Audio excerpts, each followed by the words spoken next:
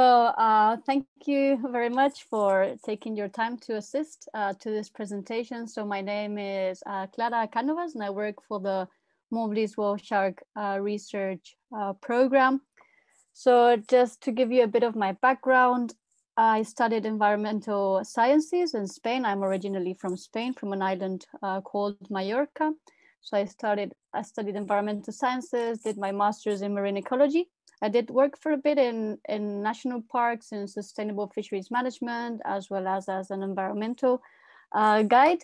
And then in 2016, I joined the Maldives whale shark research program as a volunteer. So ever since then, I've been working and been involved in the project. Unfortunately, due to the pandemic, we had to cease operations in 2020. Normally we are 6 staff members working for the organization, but currently we are half the team on a part-time basis. So 2 of my colleagues are in field currently, and I am based in Spain right now. So hopefully when the situation improves, I'll be able to join the Maldives again. So the Maldives Whale Shark Research Program is a dual UK and Maldivian registered charity. So it's a research-based conservation charity which studies whale sharks. So we seek to advance in the field of whale shark knowledge and to advocate for sound conservation policy in the Maldives. So here you would have whale sharks. So the scientific name is called Rhincodon typus. So this whale shark here is specifically called Duncan. So whale sharks have individual spot patterns. And we have a database specifically for the Maldives. So this is specifically a whale shark called Duncan, WS036.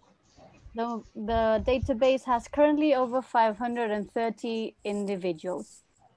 Just to make sure, I don't know if someone's got their microphone on. Could it be possible?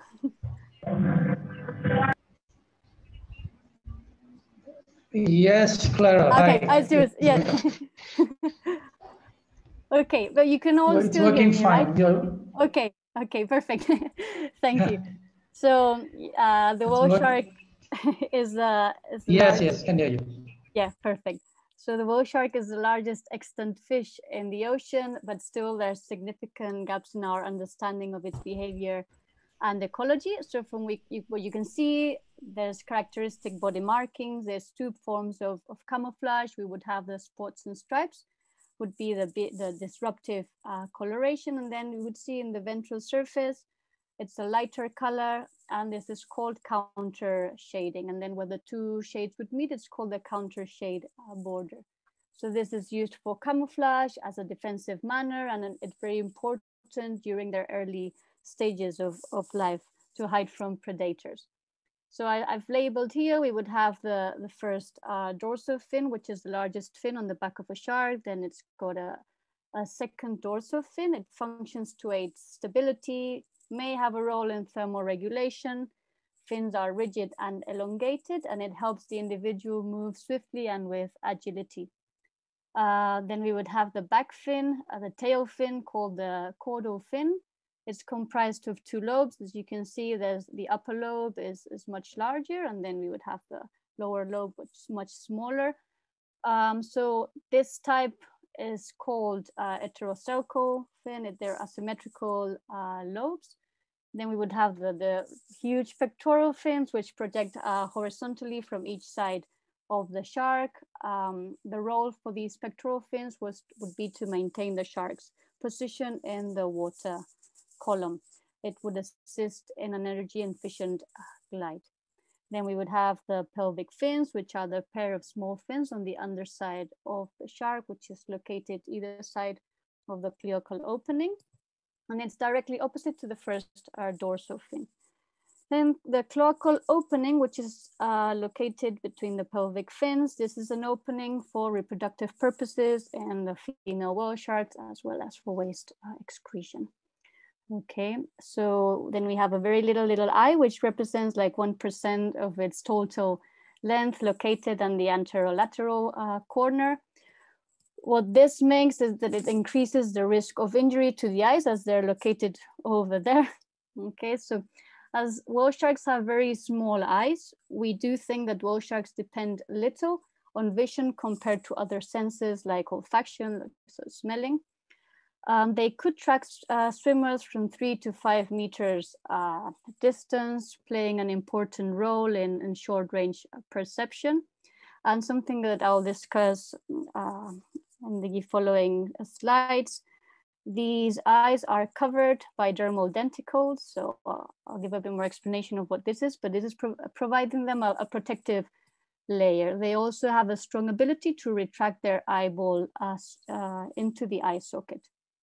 So cerebellum, they have a highly foliated cerebellum, one of the largest cerebellums within the chondrichthyon clade. This is two traits that are shared with thresher sharks as well as with basking sharks. And high levels of foliation in cartilaginous fishes have been linked to agile prey capture, habitat high dimensionality, ability to perform multifaceted tasks. And then this is a specific study done that scans of neonate specimens of Rhicodon typus demonstrated that corpus foliation appeared in early stages of development. Ears.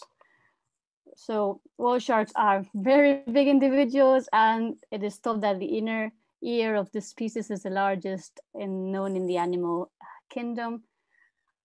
It may be simply because of the large size of the individual, okay, but it suggests that the other auditory structures may be proportional too. Then we would have the gills. Whale sharks have 5 pair of gill slits, 8 for respiration, okay, as well as for feeding purposes. Then we would have a large terminal mouth. Do whale sharks have teeth? Yes, they do. This is something I'll discuss further too. And then we would have the spiracles close to the eyes. The spiracles are an effective another gill opening used to aid in respiration in shark and ray species, which do spend time stationary on the bottom. And then how large a role they play in whale sharks is debatable. Then you'd see that there's like some lines going across the whale shark. These are called longitudinal ridges. So there's 7 ridges on its sides, which is forming is a 6 fluid flow channels over its body, skin surface, and this would modify its hydrodynamic characteristics. So whale sharks, are they fish? Yes, whale sharks are fish. Fortunately, many people think they aren't. They say they are whales, but yes, they are fish. There's over 33,000 species of fish in the rivers, in world's rivers, lakes, and oceans. About 1,100 would be cartilaginous fish. The rest would be bony fish. So they are fish, they are cartilaginous, elasmobranchs. So cartilaginous, we would have 2 subclasses. We have the elasmobranchs, and then we would have the holocephaly, the chimeras. Okay, so characteristic is that their skeleton is made out of cartilage. This allows us to stay afloat, swim long distances, and it requires less energy for them. An elasmobranch would be the word for, so elasmobranch in Latin would mean plated gills. Okay, so the gills, as mentioned earlier, extract the oxygen from the seawater. Over here in this picture, we would have the old grandpa, great grandpa of the whale sharks. So a cladocelic, a 370 million year old individual. So cartilaginous fish have been around for 450 million years. And the sharks first appeared in the fossil record 370 million years ago. Okay. There was over 100 specimens of cladocelics found in North America and Lake Erie, and these were very well preserved. So you could see the jaws, the crania, the vertebrae, muscle fibers, and even kidney tubules. But not in all specimens, but of some of them they were. So if you compare with the body plan of the actual whale shark, it has remained largely unchanged. Sharks were in the oceans before the dinosaurs arrived on Earth and are still here today, 60 million years later. So obviously they have been doing something right up until now, and it's relatively a very new species. It is thought to be around 60 million years. Okay, the first evolved 60 million years ago. we have some interesting facts regarding whale sharks. So the first time a whale shark was scientifically recorded was in South Africa in 1828 in Table Bay by a surgeon from the British troops. Whale sharks have a single global distribution from the tropics of Cancer to the tropics of Capricorn, and it's found in tropical waters and warm temperate seas. So by 1985, so over 150 years after it was first scientifically recorded, there were only 320 records of this species. So as there's a global database called the Wild Book for whale sharks. They have whale shark encounters from over 50 different countries. And I think they've got over 13,000 individuals, logged individuals, and more than 74,000 logged encounters, which is pretty amazing. It is thought that there's roughly around 25 hotspots throughout the world. So we have cases like Philippines, Mozambique, Mexico, Western Australia, St. Helena, and Djibouti. So they are not regarded as social animals, but they do respond to regular seasonally driven planktonic food sources. So when there's local blooms or spawning of fishes and corals, then you do see massive aggregations. I haven't traveled much to see whale sharks in other places in the world, unfortunately, but I visited St. Helena in the Atlantic Ocean, and just in one single encounter, we had over 40 individuals, but I know of other colleagues and they've been, or they know of encounters of over 400 whale sharks on the surface. So yeah, so not social, but they do gather when there's food available.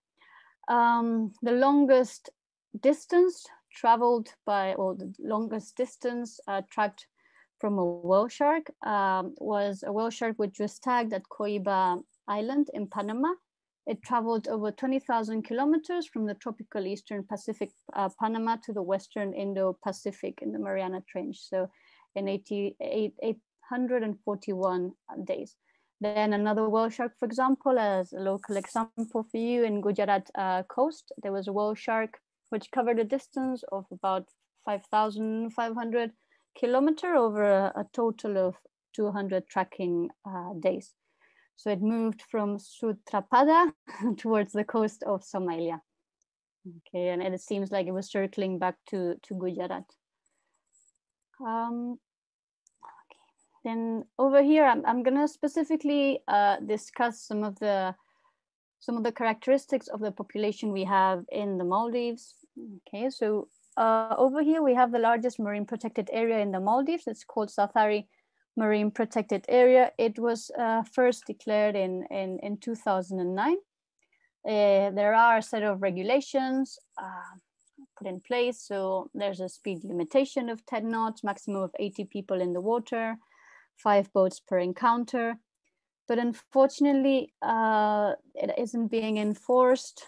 They did introduce rangers in the area, but unfortunately, they were only present for a short period of time, and then COVID struck. So hopefully by this year or the following year, the rangers will be back in the water. In the meantime, also the EPA, so the Environmental Protection Agency, and as well as the IUCN held different stakeholder meetings, and they are planning to release a draft management plan soon.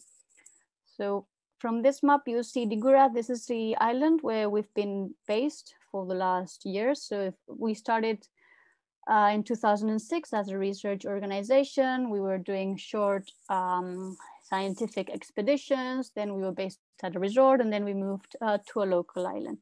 This year, unfortunately, due to COVID restrictions, we are only going to organize 6 research trips on 6 2-week research trips on a liveaboard, and then perhaps on 2022, when the situation improves, we'll be able to move back to Digura and also visit other local islands.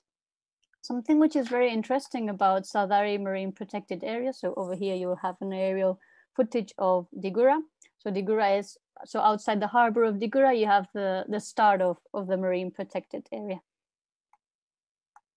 So something which is very interesting of the area is you have a high presence of immature males. So this not only happens in the Maldives, there's other regions too. And so normally on coastal aggregations, you have small immature males between 3 to 6, 7 meters in length.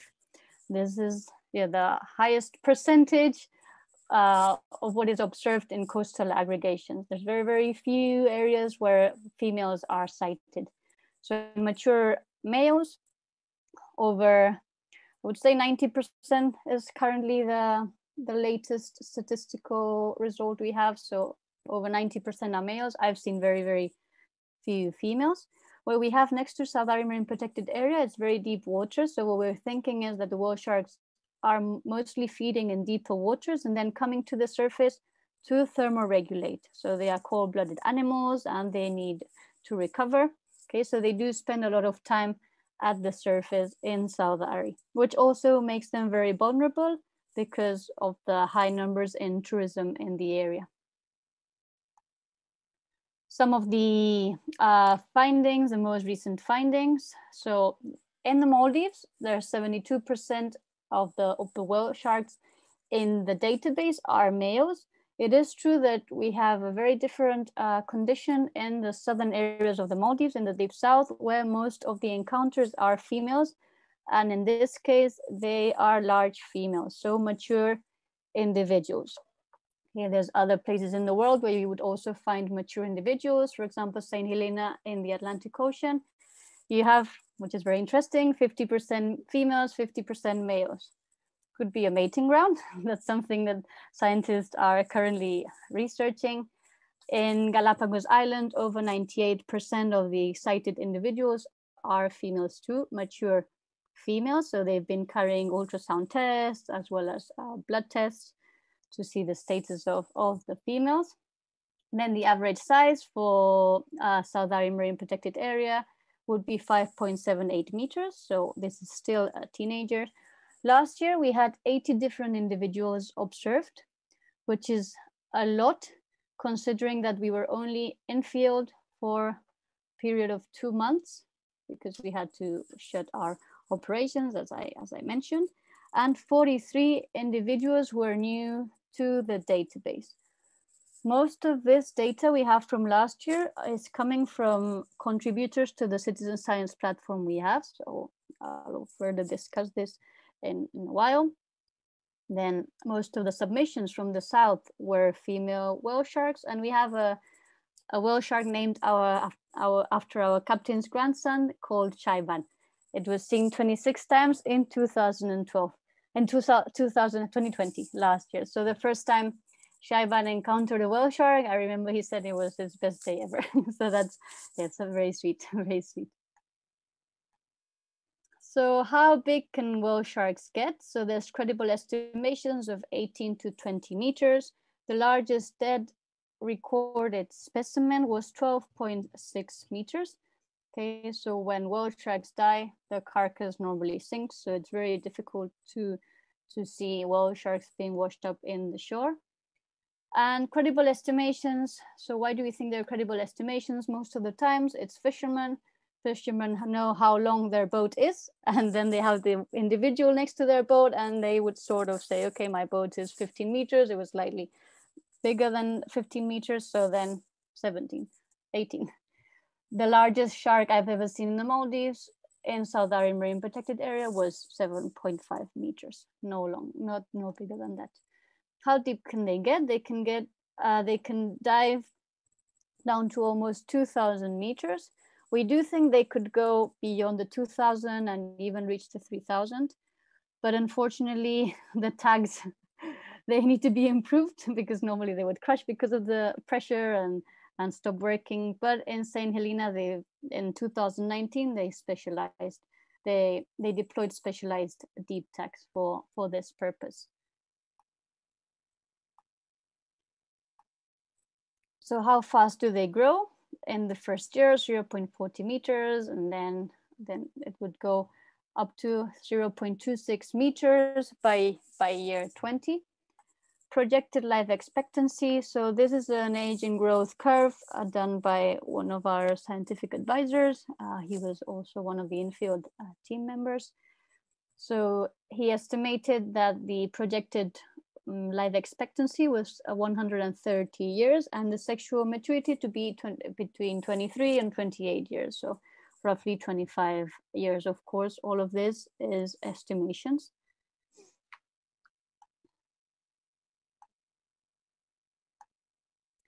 So do whale sharks have teeth? Sorry.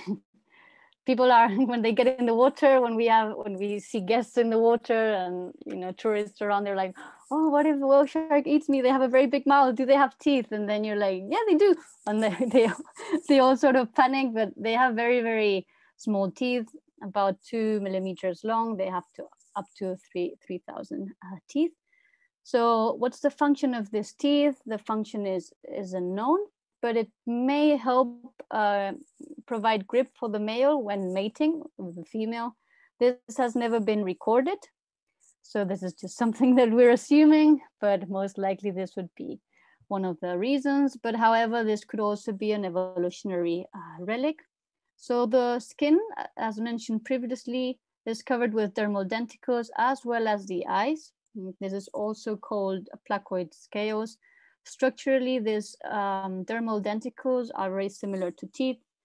They include an inner coil of pulp, middle layer of dentine. And what they're doing is they're creating an extremely hydrodynamic surface. So this means minimal drag in the water and reduced energy expenditure. At the same time, whale sharks have very thick skin, from what you can see in this picture. So whale sharks, they are filter feeders. There are 3 filter feeding sharks, and they are the largest of all fishes. So we would have the basking shark, we would have the megamouth, and the whale shark. They feed on a variety of planktonic and nectonic organisms. Okay. We do think they have it has been proved that they have well-developed olfactory lobes of the telencephalon, meaning that olfaction might play a major role in foraging behaviors. Okay. So we're gonna check on these videos, different types of feeding observed. So this is a very passive way of feeding, ram filter feeding. Normally this takes place when the whale shark is cruising at the surface, when there's not much plankton in the water. It's just a very, very lazy way of feeding the whale shark would have. And then we would have suction feeding, requires much more energy. If there's a good patch of plankton, then surely it will enjoy its meal. So water flow is generated by the vacuum force of the shark, snapping its mouth open quickly, and then by the shark closing its mouth and forcing the water out of its gills. Okay.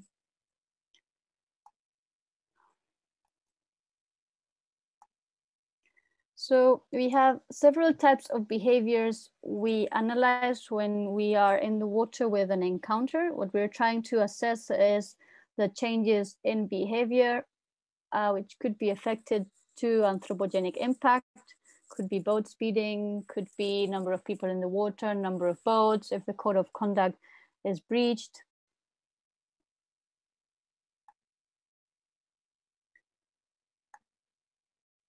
So this is cruising. Most encounters in the Gura, like the highest percentage of the encounters are these ones, cruising sharks, very, very slow.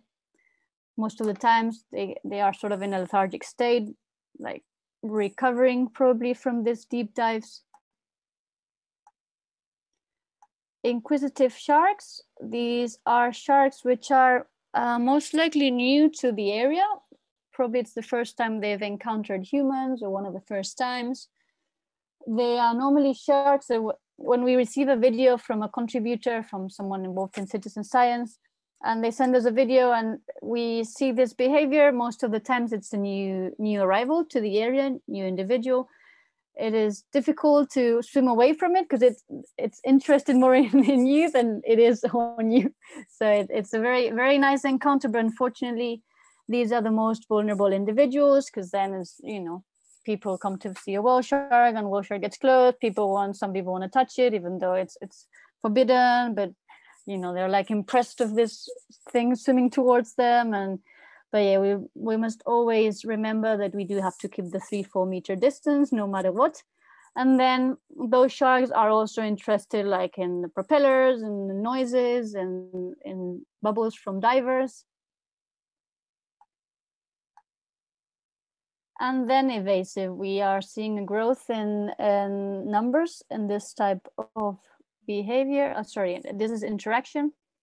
Just a second, these are just 2 whale sharks encountering each other, and what they do is they sort of circle each other and then they just continue their own path. I've only seen this in 3 occasions in the 3 years I've been actively in field.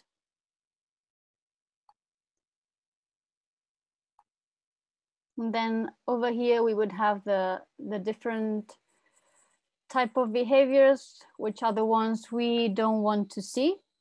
Okay, there's all this, so evasiveness. When the whale shark turns sort of its back towards you, that's already a sign that the whale shark is uncomfortable in this encounter, that is probably, you know, gonna make an abrupt turn and start diving off quickly.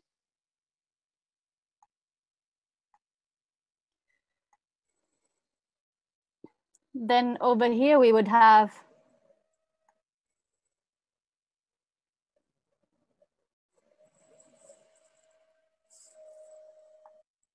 eyeball retraction. So when you do get closer than 3 to 4 meter distance, then you do see how the whale shark is, you know, rolling its eye back. And this is already a sign that you're probably too close to the individual. And we're going to continue now with the reproductive anatomy of whale sharks. So immature males, these are individuals which are most likely less than 8.5 meters in length, 9 meters in length, an approximated individual of less than 25 years. And then we would have a mature individual, which is more than 9 meters in length and most likely more than 25 years old. So how do we distinguish if it's a male or a female? So the males have claspers, females do not have claspers, okay, like the little two sausages there. And how do we know if it's an immature male or a mature male? So normally if the claspers do not pass beyond the pelvic fins, then there's an immature male, but if they pass the pelvic fins, then it's a mature male. And here we would have a female. This picture is from the Galapagos Islands. So remember, the mature females, like a higher percentage of them, are sighted in the Galapagos, and that's where they're carrying out the ultrasound tests as well as blood tests. So do whale sharks lay eggs? They don't lay eggs, but what happens? How is this process? So whale sharks are ovoviviparous. Okay, so there's eggs. Of course, there's eggs, but they hatch inside the female and then they are born alive. So there's been several, there's a few scientific evidence regarding egg cases, but it took until 1995 when one female was harpooned in Taiwan. She was, well, the individual was 10.6 meters in length, and it's almost the sole source of information for almost everything we know about whale shark reproduction. This individual carried 304 embryos in different development stages, so from egg case bound embryos to free swimming near-term animals. Of the 29 embryos saved from this female, they were all from the same male. The sex ratio was 123 females and 144 males, so, you know, very close. And what's suggested is that female whale sharks are able to store sperm after a single mating event and then subsequently fertilize their own eggs as they are produced. This has been seen in other species too, like long-term sperm storage, such as blue sharks. So of course, there's still a lot of unknowns with whale sharks. Where and when do they breed? What is the age of sexual maturity? How often do they breed? All these makes this species very unique because there's still, we don't know. And do they have predators? Yes, they do. Specifically in the Maldives, predators for whale sharks would be for large individuals, for mature individuals, perhaps killer whales, perhaps tiger sharks, such as in this picture here. We have an individual with a bite mark, most likely from a tiger shark, and its name is Kani, which is bite. And then for smaller sized individuals, for immature individuals, they have seen there's been presence of whale sharks and stomach contents of blue sharks as well as marlins.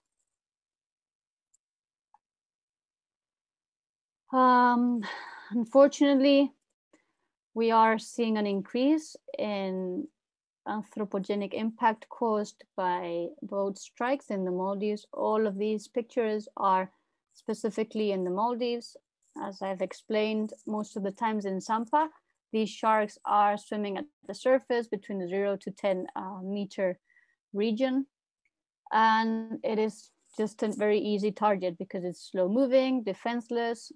So as mentioned, there's a regulation of 10 knots, but Southern Marine Protected Area, it's a 42 square kilometer marine protected area, and it receives visitors from all the other atolls, neighboring atolls, but there's some resorts which would organize excursions, and they drive for maybe 2 hours with a speedboat, and then once they reach the marine protected area, and then you have to start patrolling the area, the 42 square kilometers. Most of the times, depending on the monsoon season, we sort of know, everyone has the knowledge of where they would be situated, but it is still very difficult for speedboats to reduce the speed limit. There's a lot of pressure by guests too. Some guests are paying over $4,000 US dollars to view a whale shark. Others flying into the country and get a private jet, and then so there's a lot which could be improved, but yeah, currently it's in the works. So Maldives has become the aggregation with the highest percentage of injured individuals, and generally we would have all these lacerations, amputations. So the residents, so this year there's been between 2020 and the early start of 2021, 3 specific scientific papers have come out regarding whale shark injuries, specifically mentioned in Southern Marine Protected Area. So we're seeing that residents are presenting more injuries. 66% of them had an injury of some sort. Abrasions and lacerations were the most common type of injury. So this really, could this affect a whale shark in some sort? Because it seems like they're staying longer. Because from the data which has been analyzed, injured individuals are staying longer in Southern Marine Protected Area instead of embarking into a trip and going to another atoll. So most likely this is causing them stress, could lead to an infection, influence on long-term fitness, reproduction, feeding efficiency, as well as survival. Specifically from these pictures here at the bottom, we're seeing injury recovery rate. So all wounds of whale sharks reached a point of 90% surface area closure by day 35. What about bycatch? Luckily, in the Maldives, net fishing is banned. Only fishing for bait fish is allowed. The rest of the arts, which involve nets, is forbidden. So these are just examples of purse seiners. Though very rarely registered, there are accidental captures. In some cases, the the whale sharks they act as fish aggregating devices, and then industrial fishers, what they do is they search for the presence of whale sharks and other megafauna as cues to locate species, for example, as tuna. But there's been an imposed moratoria on the international net setting on whale sharks. So what about whale sharks, and once they're captured, what is done with them? So unfortunately, most fisheries take place on an unregulated black market basis, from you could see in these pictures. Despite banning, some countries are huge, they're extensive areas, and their seas are very difficult to police, or if not, they would capture an individual and then travel to international waters. The total factory value for an individual specimen could be up to 30,000 per animal. There was a 3-year investigation for a specific factory in Southeastern Asia, in Southeastern China, for example. And in this single factory, they were processing over 600 individuals per year, which is a lot. Just if you think about it, the database from the Maldives has 530 individuals. So imagine in one whole year, the population would be wiped out. What about the fins? So same, they are rarely targeted specifically, taken opportunistically, and still the fin is the most valuable part of the shark, sold for $20,000 US, for example. Could be used for shark fin soup also. It's more ordered as a sign of wealth, respect, to show generosity, to esteem guests, if there's like any social like gathering. Other uses could be for oil, to make fish oil supplements as with other sharks, to make leather bags, as meat. When whale sharks are captured very close to shore, whale sharks are sometimes sold, and it's called tofu meat because apparently it's a very soft skin. But this only takes place when it's very, very close to shore, because once the individual is dead, the flesh begins to smell a lot of ammonia.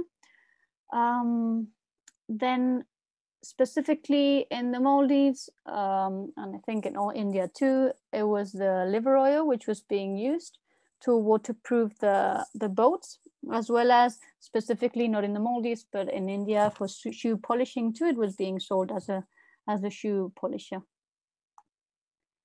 So luckily, because of all of this, because of all this fishing and the reduction in numbers of whale sharks, they've been listed in several like protective lists, which we'll look into them. So 75% of the global whale shark population occurs in the Indo-Pacific, and 25% roughly in the Atlantic. There has been an overall decline of 63% in the Indian Ocean over the last 75 years. And given that the bulk of the population is situated in the Indian Ocean, Indo-Pacific Ocean, then the overall global decline is more than 50%. Therefore, by the IUCN, the International Union for the Conservation of Nature, it has been globally assessed as endangered. So this is a severe listing. This was updated in 2016. It is also included in CITES, which is the Convention for the International Trade in Endangered Species, specifically on the Appendix 2.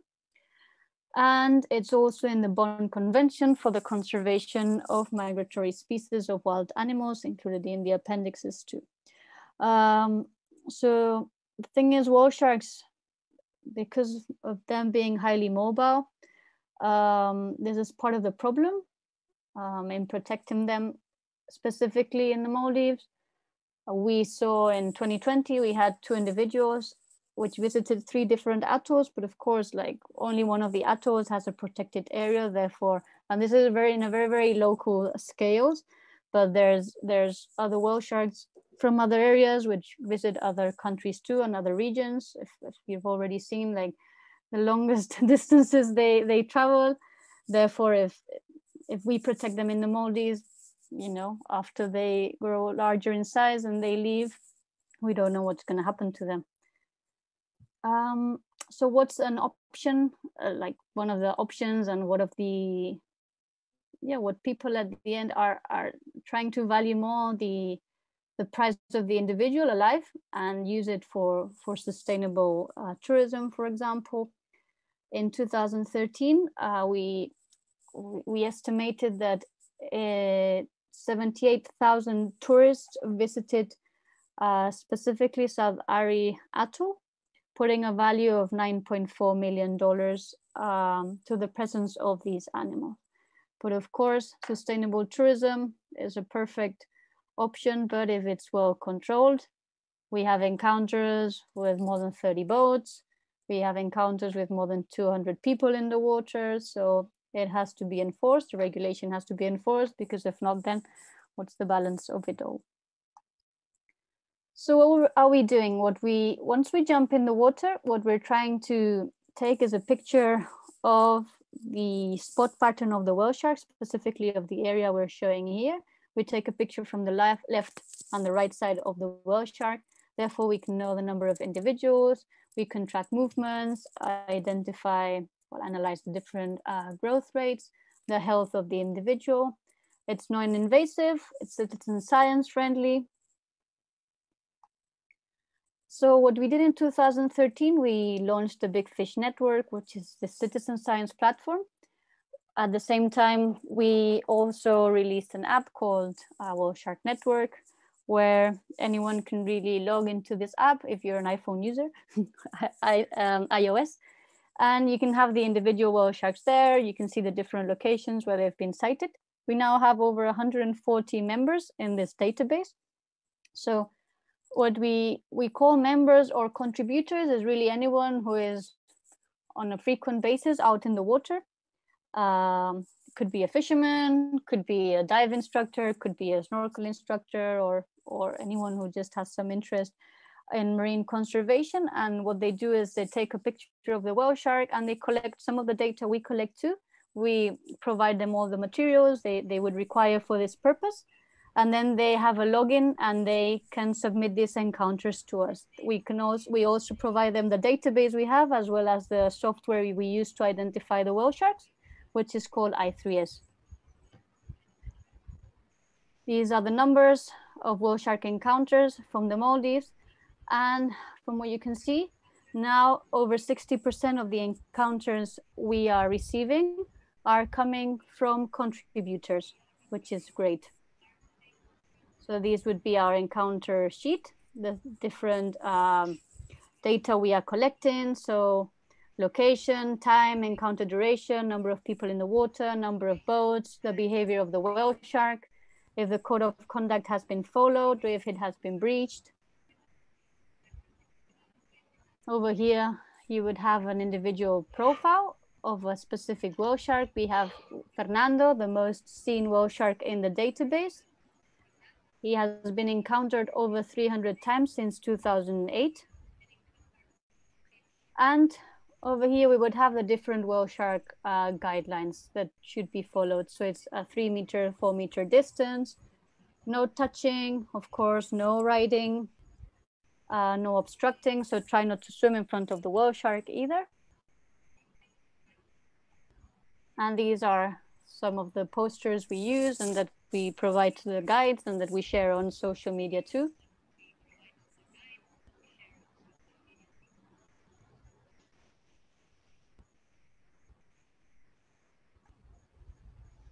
And how do we spot a whale shark? So it's very easy. If they are at the surface and it's sunny, of course, if you have polarized sunglasses, this is going to be very helpful. So normally you see a gray patch in the water, and that would most likely be a whale shark or a manta ray or fish. But most of the times, if it's big enough, it would be a whale shark. Over here, it's seen very clearly. So yeah, they are observed very, very close to the local islands. And over here, we can see another individual too.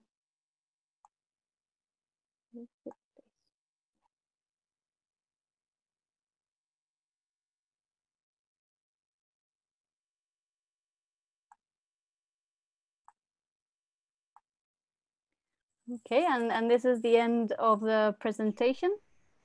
I hope you enjoyed. And if you have any questions, just let me know and I'll try to get back to you. Clara, thank you very much, first of all, Thank for you. doing this wonderful presentation. Thank you. It was really, really informative. And even though it's the second time for me, I still found it very, very interesting. Thank you. Yeah. Thank you. Now, how and where did your journey start with the whale sharks? I know you've So, been telling us about the Maldives part of it, but you started longer back than, right? yeah, so well, me with whale sharks, I specifically joined as a volunteer for 2 weeks.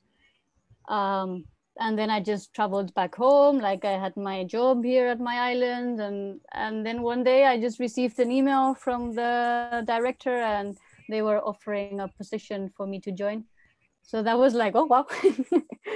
I joined an interview, and I told my family I'm leaving for a month, and then I took 3 years to come back. Well, I did come back, of course, between those 3 years, but yeah, that's how it all started. I had never worked with sharks before that.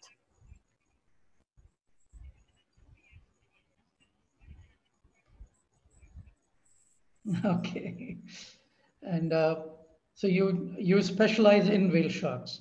You're a marine biologist? I'm I would say I studied environmental sciences, so environmental scientist, but still like the general people call us marine biologists, like everyone who's in the water. But I studied environmental sciences. I see. Okay. Let's go to a few of the comments and questions which have been posted. So Mm-hmm. Sudeep says, heartbreaking to see the boat collision photos. Thank you for sharing your experience and knowledge.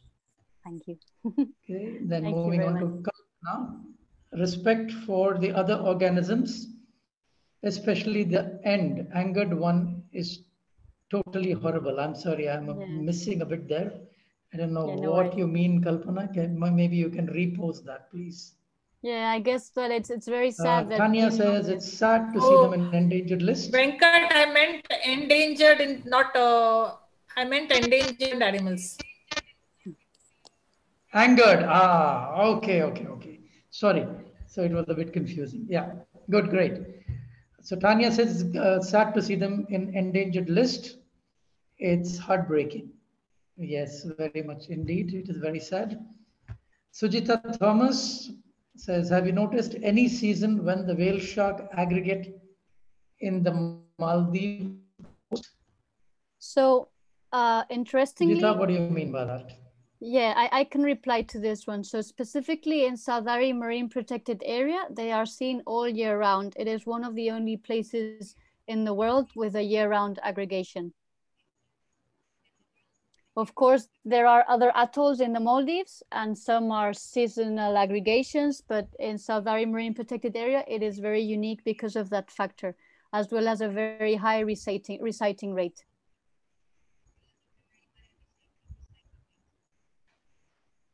Okay, and also she asks, have you done any tagging studies there?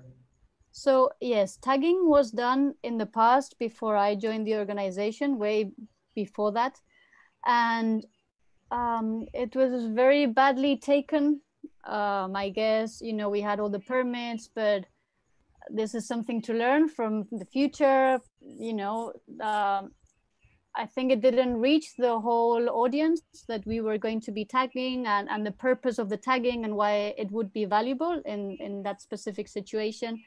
So since then, tagging is banned in the Maldives. No tagging is taking place. People took it very badly.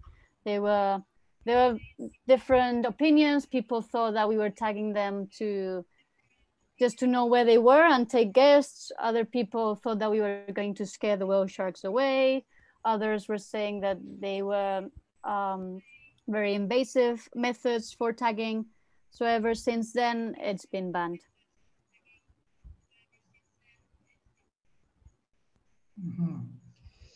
Okay, Rekha Nair is asking, Sorry, where did it go? The encounter sheet. Yeah, could you share this encounter sheet with us Yeah, that's so fine. that we could also try to use this? Yeah, of course. That would be no problem. Do you have it on your website? No, but if I could share my email address here, and then if you contact me to my email, I Sure. can send it through to That you. would be useful, Maldives yeah. Whale Shark Research. I'm Rika here. I think that would be good. Maybe if you could share your email address, it would be nice because we have a good lot of people working. Sujita, myself, we are all working on this, so it's been nice. Okay. Thank you.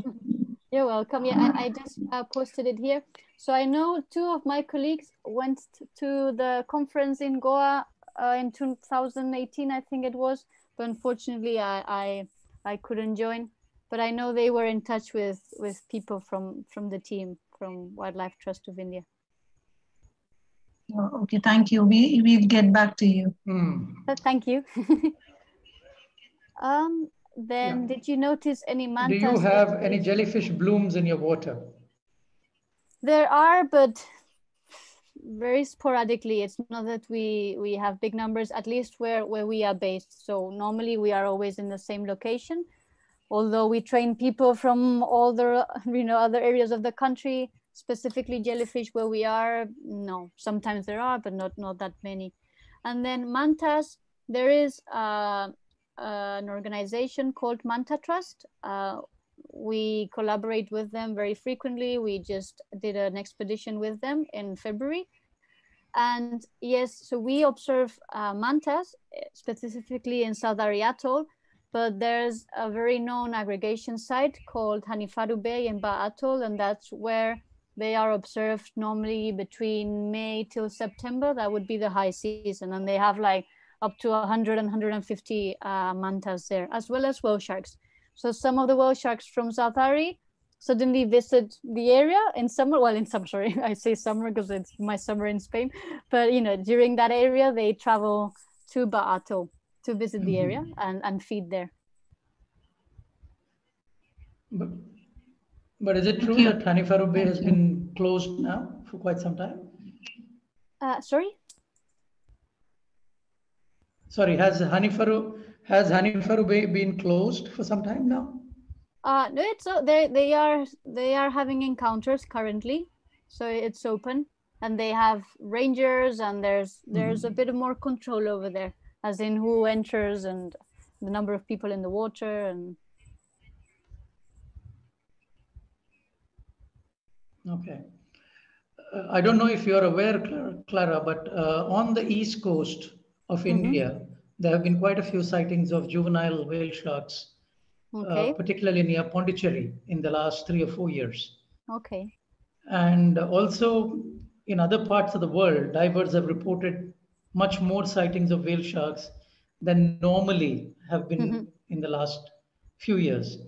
So I'm sure you know about this. And some of the reason people are saying is because of climate change, because of shifting climates everywhere, animals which have never been seen in some parts are now being seen. So what is your opinion on that? Yeah, there's so many factors which would come into place. But what is evident is that it's male whale sharks mostly seen in coastal areas for different purposes, at least because I know the specifics for Saudari and why they are there, because there's deep waters, there's a very nice shallow reef where they can thermoregulate. But specifically in Gujarat, I don't know the conditions, like how is the depths of or the food availability. In other areas, there's Gujarat is very, very shallow. Very shallow. Yeah, then they could be using it as a safe haven, as a protected place, as in Sampa in Saudari Marine Protected Area, where they tend to feed deep but then come up quickly and stay in the shallow waters, feed deep and come up again. But yeah, then female whale sharks, it's so rare to see them, and in coastal areas. I think in the Red Sea, there's a 50-50 ratio. I would have to check, but it's males and females.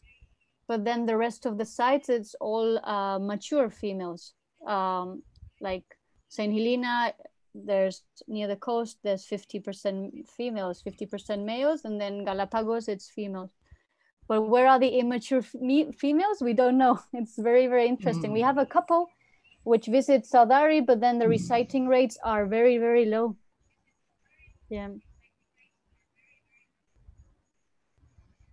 Very strange. There's so many things which we still don't know about whale sharks, and that's really frustrating because where they give birth, where they mate, it's all a big question mark even now, isn't it? Exactly. Yeah. Yeah, and I saw Reka. She just asked, has this work been published?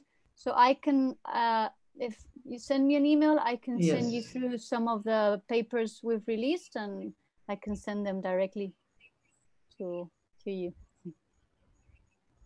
Yeah, please send on coastal impact as well, please. Thank you. On our email ID.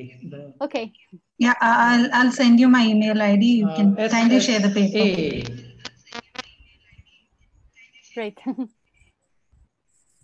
Yeah, SSA is asking, why are they sighted in large numbers near Diu in Gujarat? Yeah, this is specifically what I was, this is the message I had seen. I don't know what the talking conditions, about earlier. Yeah, I don't know what the specific conditions are there. I would have to like investigate further. To understand why would they be sighted there. I don't know. I'm assuming it's the immature males, right?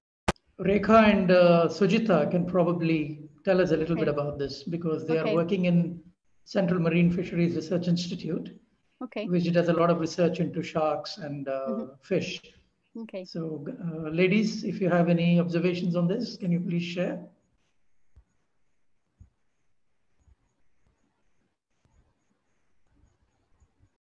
Anyway, I'm sorry I missed out the beginning. I couldn't do a proper introduction to you or start the webinar in the normal way that we usually do.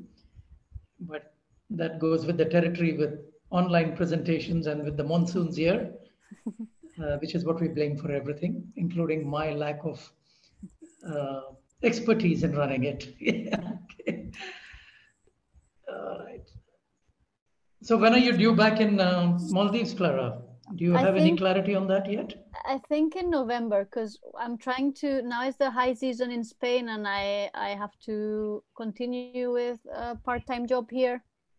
And then November, perhaps I'll be able to join. Yeah. I mean, we are slowly getting back in field. Of course, it's been very difficult to everyone, right? So it hit us hard, the pandemic. So that's right. Yeah. A smooth start. Yeah. And if I may ask, where do you get your funding from for the whale shark project? So we have, I would say we rely mostly on the volunteer program we have. So before COVID, what we used to have is an annual presence in the Maldives, and we were running 2-week volunteer programs. And so we have the volunteer program, then we have private donors, or if we have funding for a specific project, then we have liveaboard companies, which sometimes, for example, now there's a specific liveaboard company which is linked to a travel agency. They have funded us in order to improve the code of conduct package for guides. So that would be one. Then specifically a swimwear which has like whale shark patterns. They have funded the dive master for one of our colleagues, plus has enabled us to get to one of the local islands where we had never been in the deep south. So it varies a little. I mean, we're always, there trying to survive. Currently, during COVID, we had, for example, the University of Edinburgh, we provide opportunities for them. So they join us in field. This time they were not able to join us. So it's a specific master's program. So they made a donation too. Sometimes we have international schools visiting. So yeah, a bit of all of that. So can you tell us a little bit about your citizen science program? What do you charge for it? How long is it for? What does it involve? No, it's for free. So the citizen science program. So really, anyone who has a whale shark encounter, they send us the footage. Like imagine it's someone new to the database, someone new as a contributor. They contact us and say, hey, I saw this whale shark. So I get back to them. I offer them this training program. It's very short. It's, of course, there's a lot to read because you have like to follow the guidelines to submit an encounter to a specific website. But I mean, I'm doing like this week I've done three courses, and it's normally in one afternoon we have it done, and it's for free. Like anyone can join. Specifically, it's for the Maldives, for Maldives guides or locals. Yeah. And we just give them the access to the database, and then the ID software also. And if they have time, they could do it with their guests at their guest house or at the dive boat. But yeah, it's a continuous, like every week we have courses because there's a lot of staff turnover. So perhaps I have 140 contributors, but there's only like 20 which are super active. And the rest, I contact them, hey, we haven't received any data from you. Are you there? And then, oh, I left the country. Oh, then who's working there now? And then I contact this person and start all the process over and over again.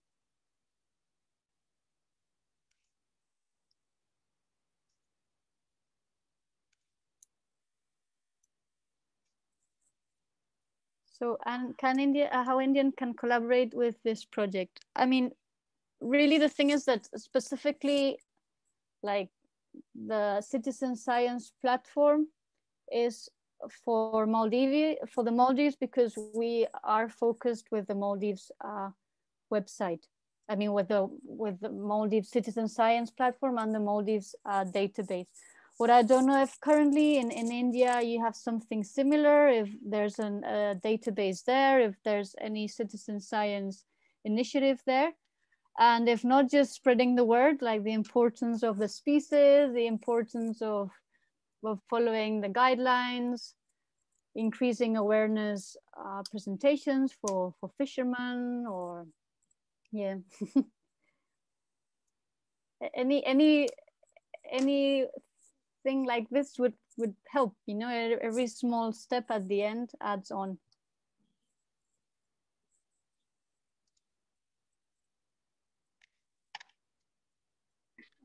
Hello.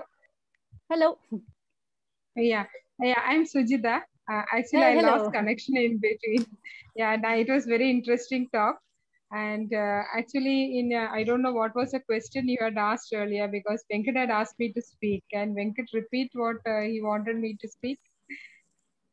Yeah, we wanted to know what. So, for example, in Gujarat, near Diu, is it specifically? Do you know if it's juvenile whale sharks? Do you know if it's like mature individuals? No, whatever which is landed along the Indian coast, we have observed that it's all juvenile sharks, whale sharks. Okay. Yeah, that's what we have observed. And right now, we are also doing a lot of awareness programs on whale sharks along the coast. And recently in Calicut, that is in Kerala, we had some fishermen, they got the whale shark and they released it back to the sea. So that was one of the very, the highlight, because of the awareness only, they knew that it's not to be caught. But at some places, still now they are harvesting it, and they're not catching it purposefully. But once it is caught, it is being taken. That is all. Undercover, not like outside. It's all very strict rules are there for us now. Okay. Especially for all the endangered marine species. Strict rules are there, and wildlife and fisheries departments are all implementing agencies. So we have rules in place, but of course anywhere it happens. So that happens here also, but now people are more aware of it. I heard that. So it's something just that I read. So before the name was called like Barrel, and it changed to Valley, which is like dear one, or no. And in Gujarat there was a big program for whale sharks, and so many NGOs are also working in there. And so and in Gujarat now there is implementation of protection is proper there, because even the fishermen communities have taken up the cause, and they are working a lot for it.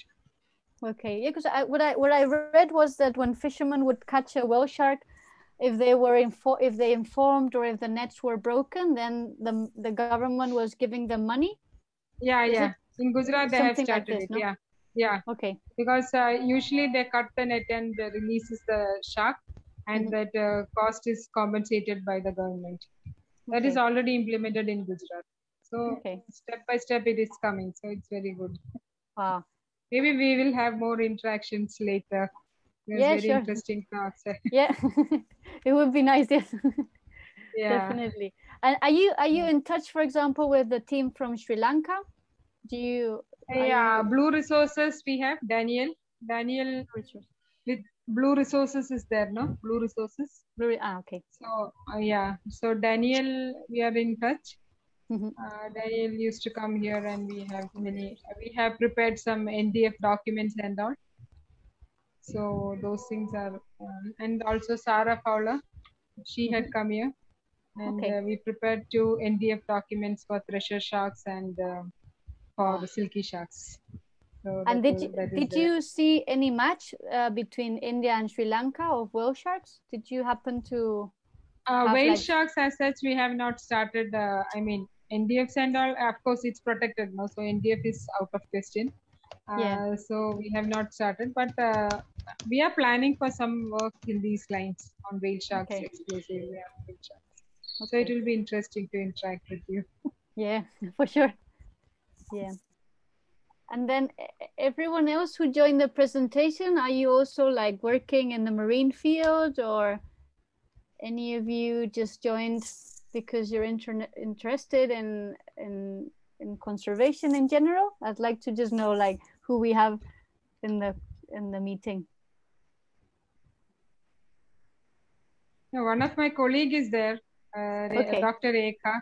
So she is working on mandas. So she has also joined the meeting. Okay, that's lovely. Hello, Sudeep. I see you're just saying hello.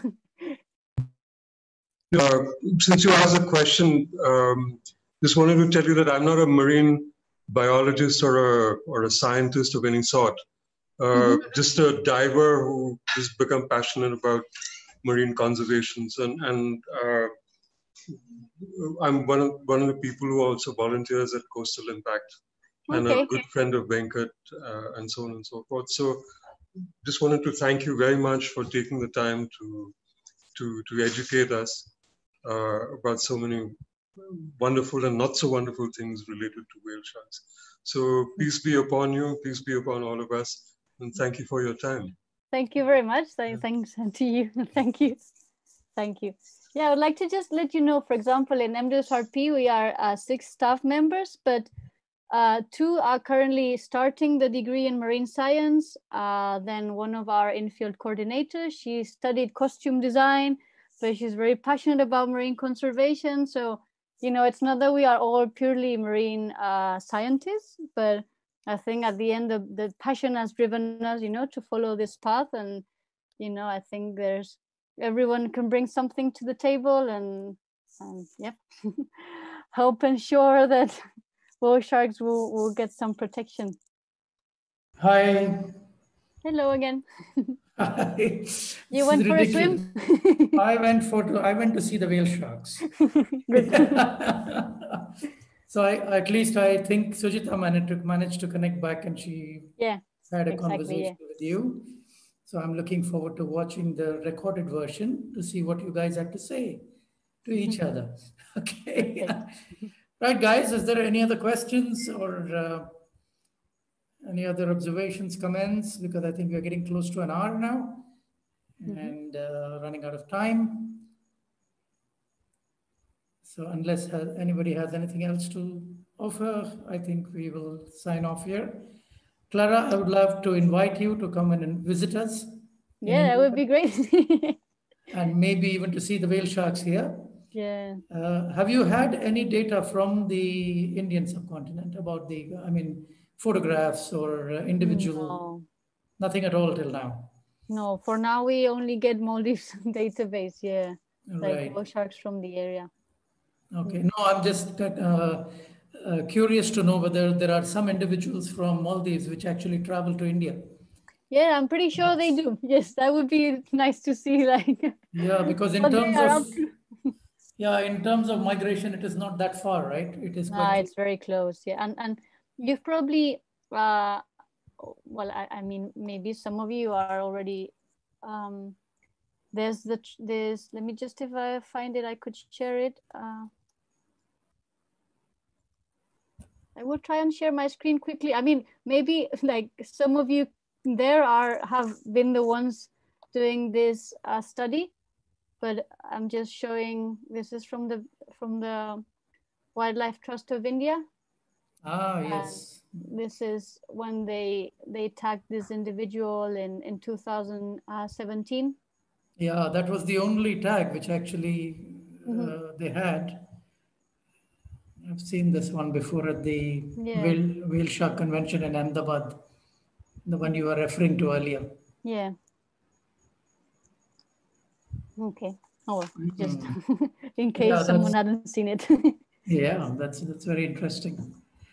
Okay, Clara, so we will sign off now. Thank you so much for a very interesting talk. To all you, 13 of you who joined. I had asked you about the volunteers. I guess you've already answered my question, but the program that you run for volunteers, can you just tell me what that includes and how many days is it for? What does it cost? So it's normally 2 weeks, a 2-week volunteer program. But the thing is, the cost depends on who we are partnered with. For example, now we are with a specific liveaboard and the cost price is different to, for example, last year that we were based in a local island, we were partnered with a guest house. So the cost fluctuates a little depending on where we are. Like so the maybe idea, I can get in touch with you. Yeah, exactly. Probably in November, when you're hopefully back, and then we can work it out, because I'd love to bring a group there and do a conservation based program. I mean, I'm still working, and don't worry, I've been active since since COVID. I work every day, so if you want to drop me an email, I'm still here, even though I work on other things here at my island. But no, I understand that, but I think you will not be in a position to give us a package, right? Because before November. Before November, there are still. I will have to check to see if there's availability for the trips of the summer But no worries. Yeah. We can continue the conversation. Then we'll connect on email. Yeah. Perfect. Thank you very much for your time. Thank you all and have a very nice evening. Yeah, and thanks to all the people who visited and stayed with us. Yeah. Despite, there you go, that's Sudeep. Bye-bye. Yeah. See you guys. Take care. Thank you. Bye-bye. Good night. Good night. Bye. See you. See you.